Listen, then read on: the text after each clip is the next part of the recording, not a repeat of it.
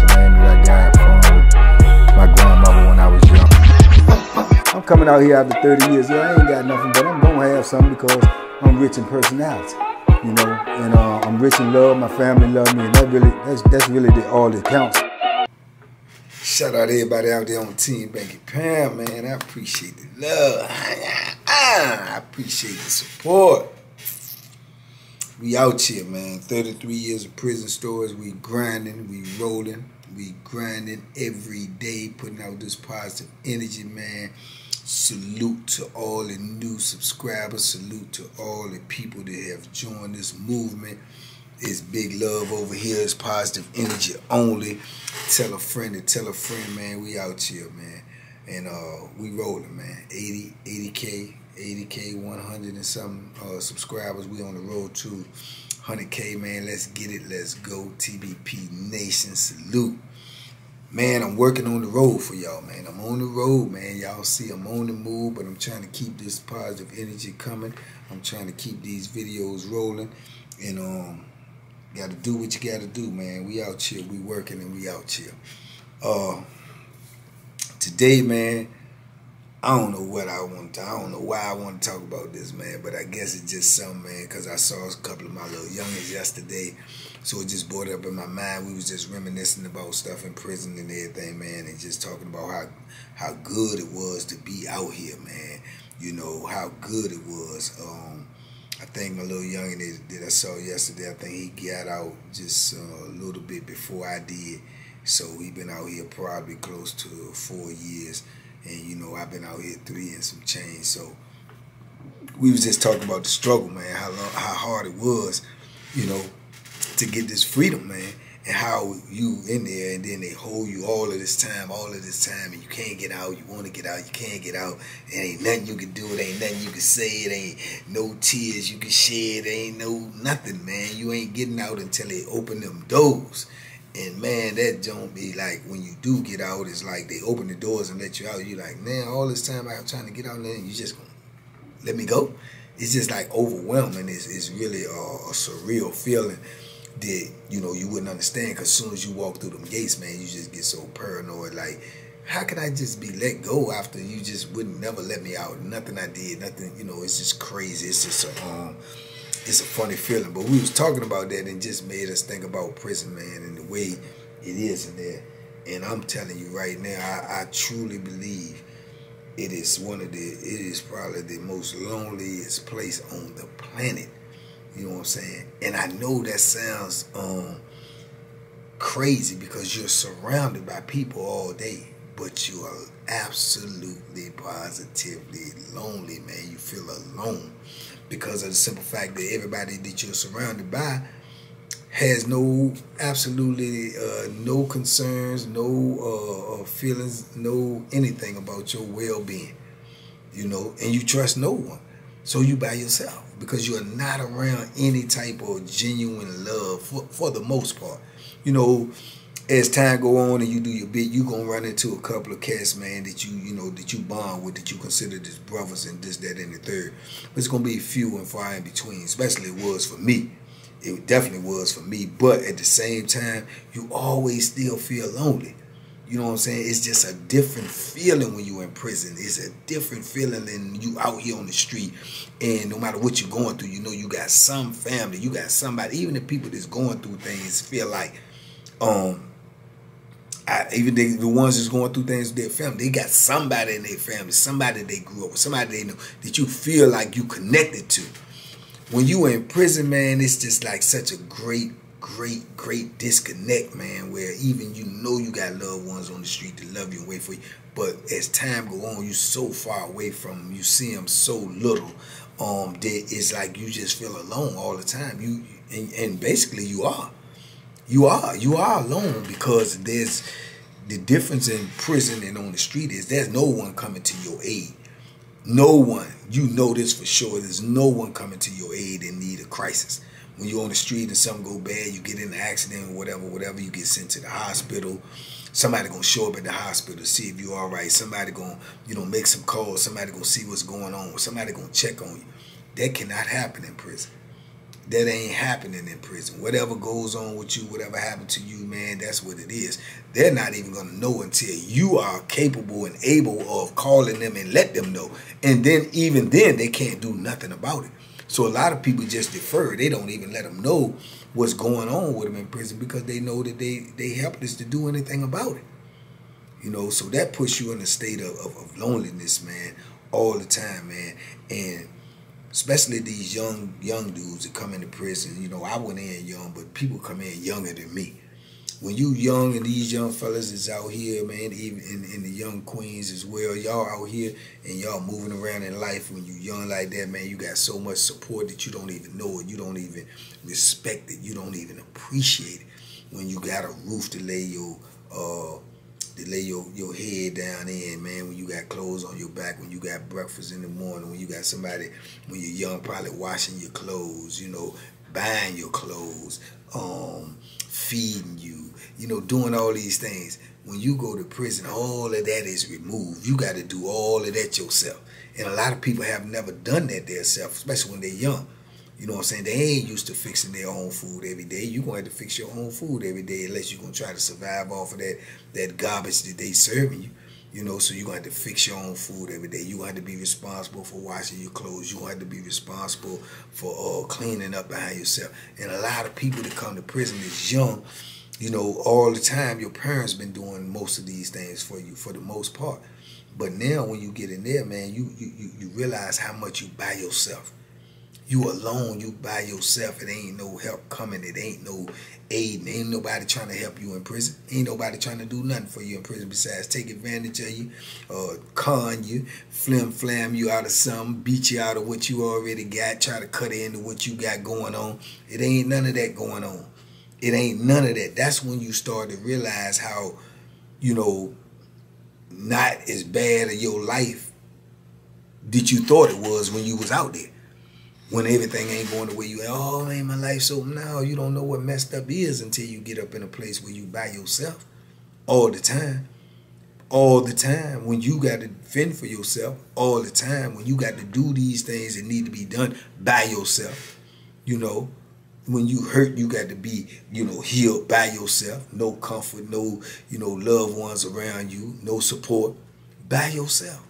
Loneliest place in the world, man. And when them doors close, it's a different feeling, man. When you lay down on that hard, cold bunk at night and you by yourself and that hard plastic pillow is crinkling in your ear and, you know, you in this steel concrete room and with somebody on a bunk that you don't know, don't care about, he don't know you, don't care about you, 80-some other people on the outside of that door that feel the same way, don't care nothing about you. You realize right then and there, man, that, man, I'm on my own.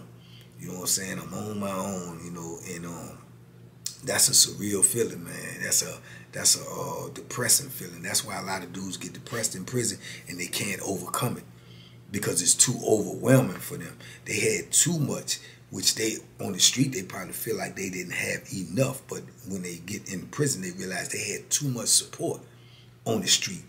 Your mother, your father, your uncle, your grandmother, your brother, your sister, somebody was doing some things for you that made life easier for you, and you didn't appreciate it and you didn't understand it until you had to do it for yourself. You understand? Till you had to do it for yourself. You know, that's why you got a lot of dudes in there, man, that their hygiene is so messed up. You know what I'm saying? Because they ain't washing their clothes the way they supposed to. They ain't taking showers the way they supposed to. They ain't doing all these things because they was never, you know, taught these things. These things that they come into prison so young that their parents was telling them to do. Clean up your room, man. Do this, do it. Them dudes ain't washing no clothes on the street. Young cats ain't washing no clothes on the street. They ain't washing their own clothes. Their mama or daddy or somebody washing their clothes.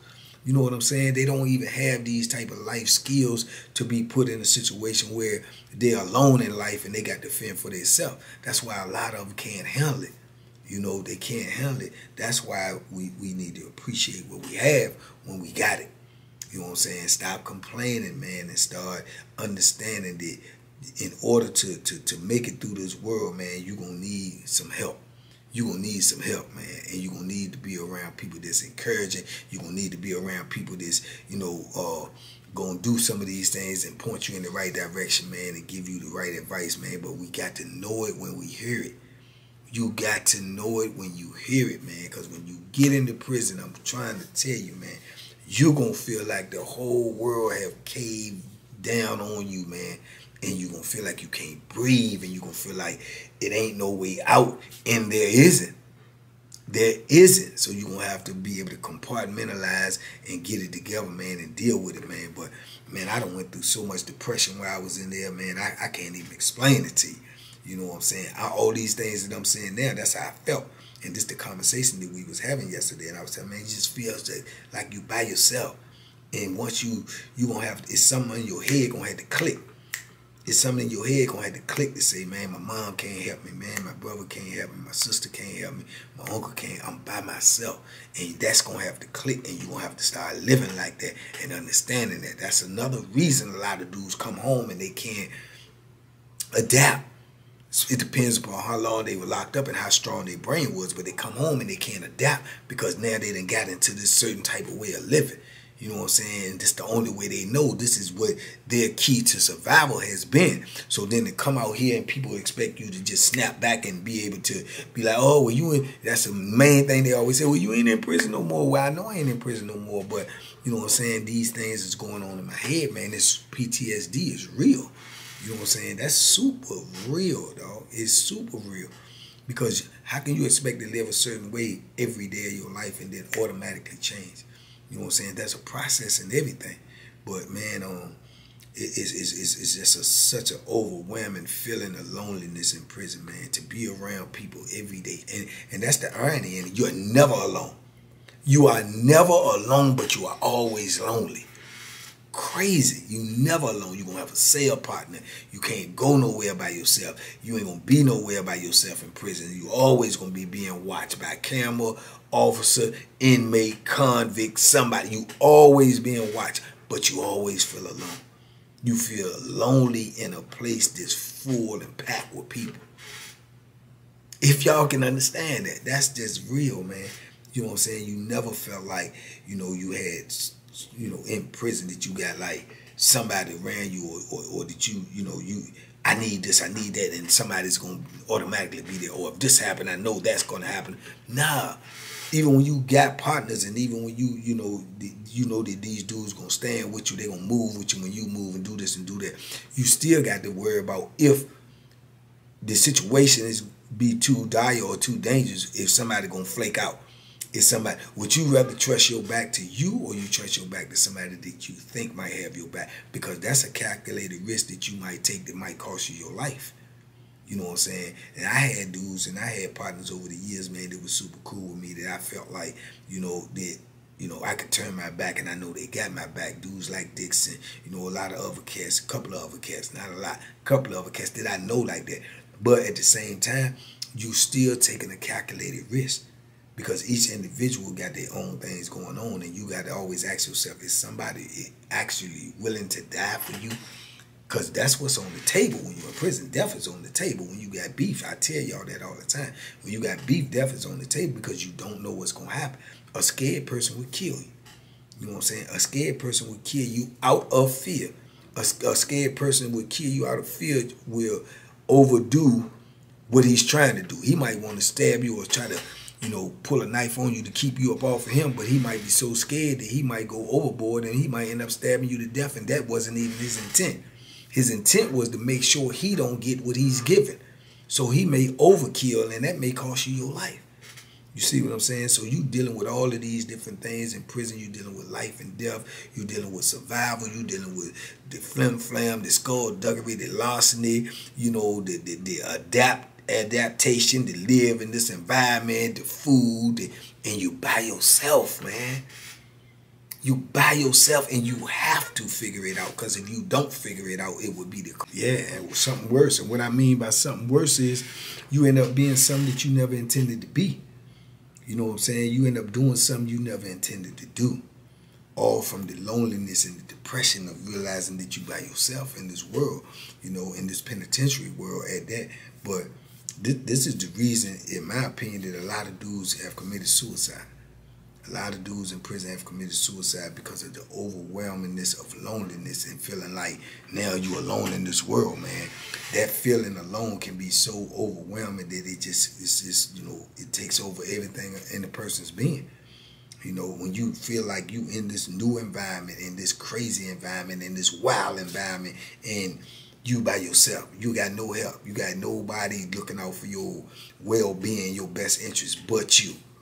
And most times in life, that's the only time that you have ever been in that state, because you never was in that state on the street. Like I say, you got people that come from the street that got a whole lot of different circumstances going on. They beefing with their family, they don't get along. But it's somebody that they got out on them streets that really got their best interests at heart. For the most part, most people, somebody gonna come to your aid. Somebody gonna come to your well-being. Somebody gonna do something, you know what I'm saying, to make sure that you all right, or to check on you if something do happen to you.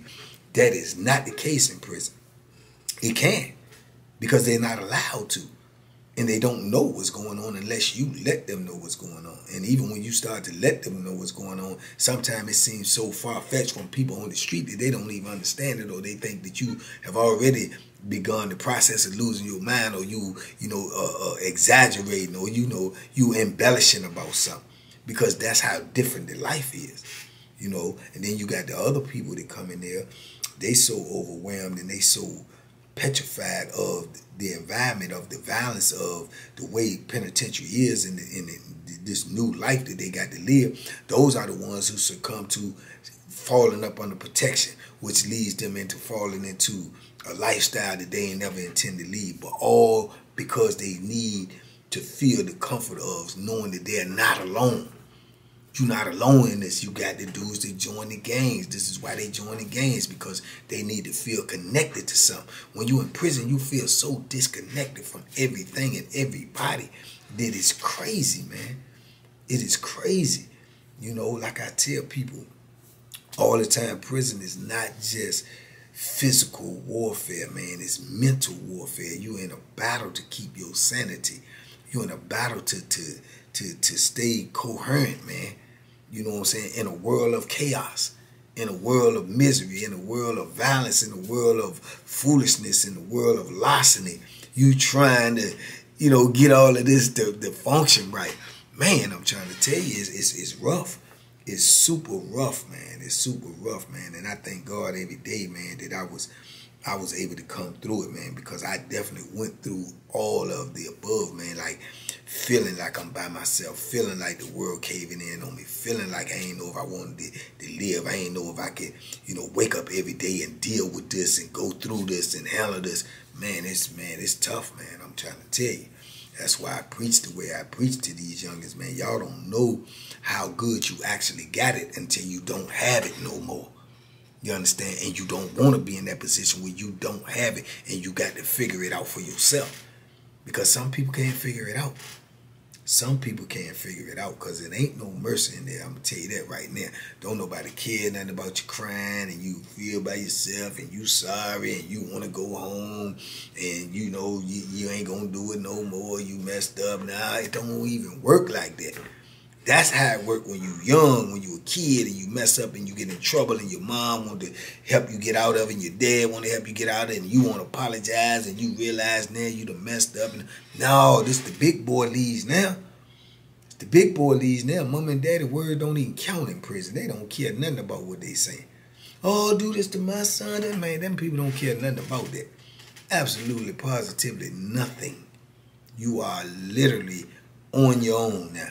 Because you made these big decisions and now you got big consequences, you know, and it's a lot, man. It's a lot to intake, man. It's a lot to deal with, man. And I've seen dudes, man, commit suicide at such a young age.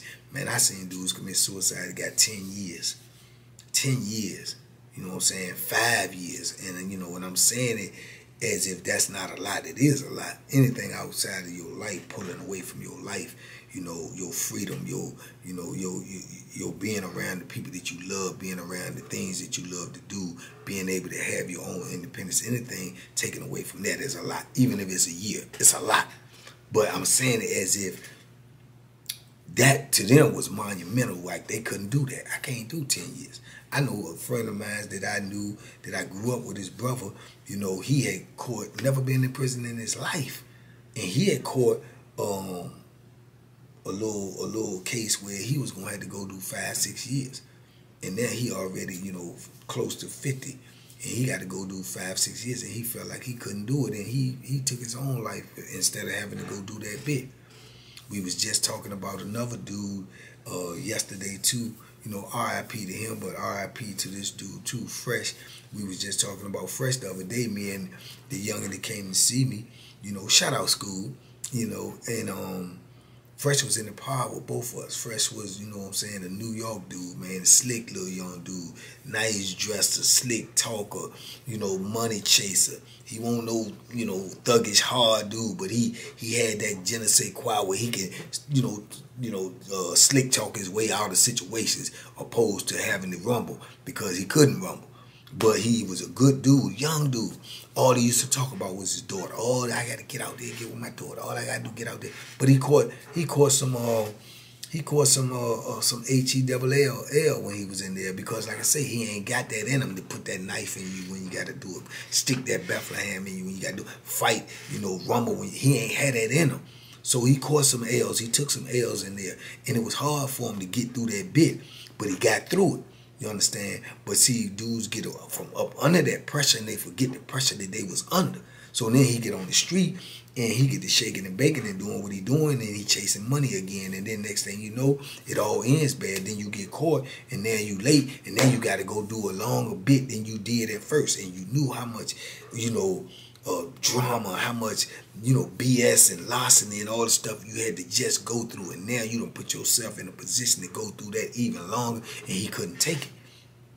He couldn't take it. He couldn't even fathom the thought of going back into that type of life, knowing what he just went through. But yet at the same time, he took that chance when he came out here, you know, and he go to jail, and before he can even get sentenced, man, he hung himself in the jail. And that was crazy, man. And me and School was sitting there talking about it yesterday. He said, man, I can't believe Fresh did that. But that's just the depression that you're going to have to be under when you in prison, man. That overwhelming feeling of loneliness and missing your family and missing your kids and missing your loved ones and missing life, period. It will, you know, just, you know, take over your whole body, where you just have to buckle down and just lock in, man, and you have to have a will to live. You know, this is how much that pressure be on you. Would literally have to exercise your will to live, exercise your will to want to continue to go on when you dealing with these things that you're going to have to deal with every day in prison. And I guess he figured he couldn't do that no more. You know what I'm saying? He couldn't do it no more. And I know a lot of people going to say, well, why he go out there and do? I don't know that. I can't answer that. You know what I'm saying? Knowing what he just came from, why? Me in School was asking the same question. You know what I'm saying? Why? Why would you, you know, go back into the same things? Did you think you got smarter in prison? Did you think you got sharper? Did you thought that you was going to not be able to get caught this time? Nah, it don't work that way. It don't work that way. The law of karma always comes around, man. You know, you're not going to be successful and have a happy ending, man, doing something illegal. You're not going, it's just not going to happen. You know what I'm saying? It's not going to happen. You're not going to get the good out of doing bad. You know, you're going to have to take the crooked with the straights. You're going to have to take the good with the bad, man, the rain with the sunshine. So when you put yourself in those positions, man, this is always a possibility. It's always a possibility. But people try to play the odds and figure that they can beat that. And more often than not, they're wrong. You know what I'm saying? More often than not, they're wrong. But I say that to say the thought of him having to go through what he know he had to go through when he was there, just the thought of that would make a young man take his life. And I don't even think Fresh was 30. He wasn't even 30 years old with a child. You understand? So that just gives y'all some type of understanding or some type of, you know, put something in your mind to let you know how much this life drains you. You know, that someone would want to die before they go through it again. This is how, and I know plenty of people like that today. I'm like that. I couldn't do it no more. I couldn't. You know what I'm saying? Because I had to use every bit and every ounce of resolve that I had to make it through my journey. You understand? To make it through. I think I used all of my resolve. I drained the tank to make it through them 33 years. God knows I did. You know, because there's been many times where I just felt like I won't go make it. You know what I'm saying? I won't go make it. You know, but I had to wake up and tell myself that again each and every day that I'm gonna make it. You know what I'm saying? And remove that thought from my head, man. But I'm telling you, man, it's a rough life. It's a lonely life, man, that no one wants to be a part of, man. No one wants to be a part of it. You know, and I don't care who you are, how much love you got. If you're gone long enough, you will be almost forgotten. You know, you will be brought back up in thoughts where we'll bring them back to you, but it's going to be spaces and times and lapses where you are going to feel like you are on this planet, not just in prison, by yourself. By yourself. And that alone is overwhelming enough for anybody to question their, reasoning for being on this earth. You know what I'm saying? And that's real. That's real as it gets, man. So, you know, anyway, I know this is a depressing video. I know this is not the type of video y'all thought it was going to be, man. But this is real, man. This is real in prison, man. This is something that these young people out here in the free world need to, you know, give some thought to, man. If you want to live that type of life, man. If you want to be, you know, feel like you on this earth and on this planet by yourself. Now, that's one thing to say that, oh, ain't nobody mess with me, oh, I'm by my... Nah, it's a different thing to feel it. To feel it. To live it. That's different. Totally different. You know what I'm saying? But it's real. It's super real, man. You know, loneliness and depression in prison is just, yeah, it's a daily occurrence, man. It's a lifestyle. It is a lifestyle, you know what I'm saying? So if you don't ever want to live that life, man, enjoy the life that you got out here, because yeah, it ain't guaranteed. You know, it ain't guaranteed. There's one mistake away from being taken away from you. So enjoy it, man. And you know, I'm on the road, man. I'm speaking whatever come to my mind. So y'all bear with me, man, and appreciate you. But anyway, talk to me in the comments, man. I talk back, man. Peace and love to everybody out there, man. Big love to everybody who support me. Big love to TBP Nation. Big love to the, you know, Mud in the Morning. You know, when y'all tap in with that foolishness, man, it's all love. It's all love, man. So y'all be safe out there. Be smart. Make good decisions, man. I'm going to make some more content for y'all, man. Boom, boom, boom, boom, boom. Duck them hooks, man. They out there, man. It's lonely in prison, man. It's real lonely.